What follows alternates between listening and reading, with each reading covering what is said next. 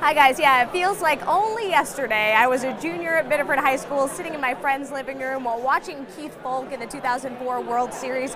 I could hear screaming in the streets when he fielded that final out and gave the Red Sox their first title in 86 years. Now meeting him is one of the reasons why hundreds of Mainers have packed the Sable Oaks Marriott here in South Portland. Foulke is the headliner of tonight's hot stove dinner and silent auction.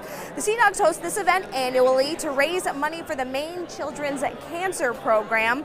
Foulke spoke to the media before the dinner began about that historic moment in 2004 that I just talked about and the love he has felt from Maine fans. The Sea Dogs' new manager, Joe Oliver, also spoke, saying he's excited to see a packed house at Hadlock Field this April.